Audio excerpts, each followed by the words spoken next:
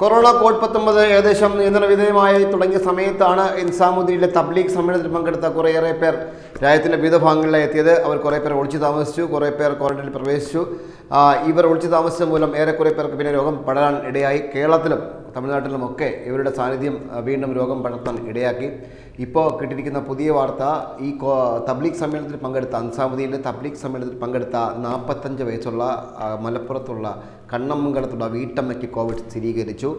അവരും അവരുടെ ഭർത്താവും അതുപോലെ തന്നെ 5 മക്കളും മരുമകനും ഒക്കെ ആയിട്ടാണ് ഈ നിസാമുദ്ദീനിൽ തബ്ലീഗ് സമ്മേളനത്തിൽ പോയത്. അവർ സമ്മേളനത്തിൽ പങ്കെടുത്തില്ല, പക്ഷേ സമ്മേളനത്തിൽ പങ്കെടുത്ത ആൾക്കാരോടൊപ്പം അവർ ചെലവഴിച്ചിരുന്നു. അവർ ഏകദേശം 1 മാസം അവർ അവിടെ ഡൽഹിയിൽ താമസത്തിലുണ്ടായിരുന്നു.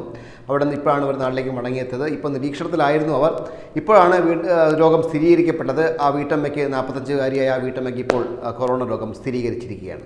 വേങ്ങര കണ്ണമംഗലം സ്വദേശിയായ 45 വയസ്സുകാരിക്കാണ് ഇന്നലെ ആരോഗ്യവകുപ്പ് വൈറസ് ബാധ സ്ഥിരീകരിച്ചത്. ഫെബ്രുവരി മാർച്ച് മാസങ്ങളിൽ ഭർത്താവിനും മറ്റ് 5 കുടുംബങ്ങളും അടങ്ങിയ സംഘത്തിനൊപ്പമാണ് ഇവർ യാത്ര ചെയ്തത്. എന്നാൽ നിസാമുദ്ദീനിലെ തബ്ലീഗ് സമ്മേളനത്തിൽ ഇവർ പങ്കെടുത്തിരുന്നില്ല. മാർച്ച് 23-ന് നാട്ടിൽ തിരിച്ചെത്തിയ ശേഷം വീട്ടിൽ സ്വയം നിരീക്ഷണത്തിൽ കഴിയുകയായിരുന്നു.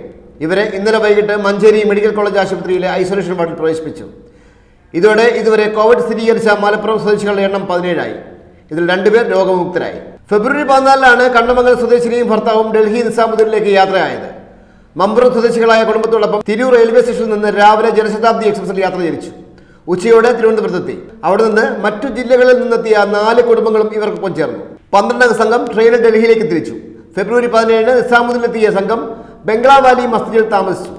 ഫെബ്രുവരി 20-ന് നിസാമുദ്ദീനിൽ നിന്ന് ട്രെയിനിൽ മുംബൈയിലേക്ക് തിരിച്ചു. 21-ന് മുംബൈയിലെത്തി. അവിടെ തബ്ലീഗ് പള്ളിയിലും സുഹൃത്തുക്കളുടെ വീടുകളുമായി 1 മാസത്തോളം സംഘം താമസിച്ചു. മാർച്ച് 23-ന് മുംബൈയിൽ എയർ ഇന്ത്യ വിമാനത്തിൽ രാവിലെ 9:45-ന് കരിപ്പൂർ വിമാനത്താവളത്തിലെത്തി.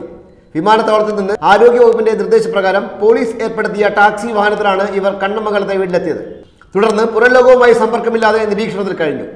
രോഗലക്ഷണങ്ങൾ കണ്ടതോടെ ഞായറാഴ്ച തിരൂരങ്ങാടി താലൂക്ക് ആശുപത്രിയിലെ ഐസൊലേഷൻ വാർഡിലെത്തി സ്രവ സാമ്പിൾ പരിശോധനയ്ക്ക് നൽകി. പൊതുസമ്പർക്കത്തിൽ ഏർപ്പെട്ടിട്ടില്ലെങ്കിലും കോവിഡ് ബാധിതയായ സ്ത്രീ വീട്ടിലുള്ളവരുമായി അടുത്ത് ഇടപഴകിയതായി ആരോഗ്യ പ്രവർത്തകർ കണ്ടെത്തിയിട്ടുണ്ട്. ഇതിനെ തുടർന്ന് ഇവരുടെ ഭർത്താവ്, 5 മക്കൾ, 2 കൊച്ചുമക്കൾ, മരുമകൻ എന്നിവരെയും ഒപ്പം സഞ്ചരിച്ചിരുന്ന സംഘത്തിലെ മമ്പുറം സ്വദേശിയെയും ഭാര്യയെയും ഇന്നലെ മഞ്ചേരി മെഡിക്കൽ കോളേജ് ആശുപത്രിയിലേക്ക് മാറ്റി. വൈറസ് ബാധ സ്ഥിരീകരിച്ച സ്ത്രീയുമായി നേരിട്ട് ഇടപഴകിയവരും അവരുമായി സമ്പർക്കത്തിൽ ഏർപ്പെട്ടവരും കൂടെ യാത്ര ചെയ്തവരും നിർബന്ധമായും വീടുകളിൽ സ്വയം നിരീക്ഷണത്തിൽ കഴിയണമെന്ന് കളക്ടർ ആവശ്യപ്പെട്ടു. ആരോഗ്യ പ്രശ്നങ്ങളോ രോഗലക്ഷണങ്ങളോ അനുഭവപ്പെട്ടാൽ ജില്ലാതല കൺട്രോൾ സെല്ലുമായി ഫോണിൽ ബന്ധപ്പെടണമെന്നും കളക്ടർ നിർദ്ദേശിച്ചു. അതേസമയം മലപ്പുറത്ത് കോവിഡ് പ്രതിരോധത്തിന്റെ ഭാഗമായി ജില്ലയിൽ ഇന്നലെ 268 പേർക്ക് കൂടി പ്രത്യേക നിരീക്ഷണം ഏർപ്പെടുത്തി. ഇതോടെ ജില്ലയിൽ നിരീക്ഷണത്തിലുള്ളവരുടെ എണ്ണം 14,136 ആയി. 118 പേരാണ് വിവിധ ആശുപത്രികളിൽ നിരീക്ഷണത്തിൽ കഴിയുന്നത്. മഞ്ചേരി ഗവൺമെന്റ് മെഡിക്കൽ കോളേജ് ആശുപത്രിയിൽ 110 പേരാണ് ഐസൊലേഷനിലുള്ളത്. തിരൂർ ജില്ലാ ആശുപത്രിയിലും നിലമ്പൂർ ജില്ലാ ആശുപത്രിയിലും 2 പേർ വീതവും തിരൂരങ്ങാടി താലൂക്ക് ആശുപത്രിയിൽ 4 പേരും ഐസൊലേഷൻ വാർഡുകളിലുണ്ട്. 136 പേരെ വീടുകളിലെ സ്വയം നിരീക്ഷണത്തിൽ നിന്ന് ഒഴിവാക്കിയിട്ടുണ്ട്. 13,958 പേരാണ് ഇപ്പോൾ വീടുകളിൽ നിരീക്ഷണത്തിൽ കഴിയുന്നത്. 60 പേർ കോവിഡ് കെയർ സെന്ററുകളിലും സ്വയം നിരീക്ഷണത്തിൽ കഴിയുന്നു.